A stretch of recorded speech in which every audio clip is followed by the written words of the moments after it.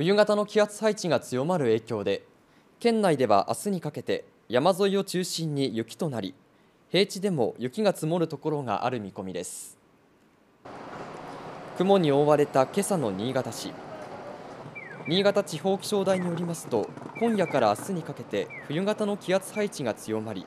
山沿いを中心に雪が降る見込みです。明日朝までの24時間の降雪量はいずれも多いところで、上越と中越の山沿いは35センチ、平地は5センチと予想され、平地でも雪が積もるところがありそうです。降ってしまえば、もう覚悟も決まって、もう大丈夫なんですけど、また冬が来るなっていう気持ちで憂鬱です。また気象台は、下越と佐渡では高波と強風にも注意・警戒するよう呼びかけています。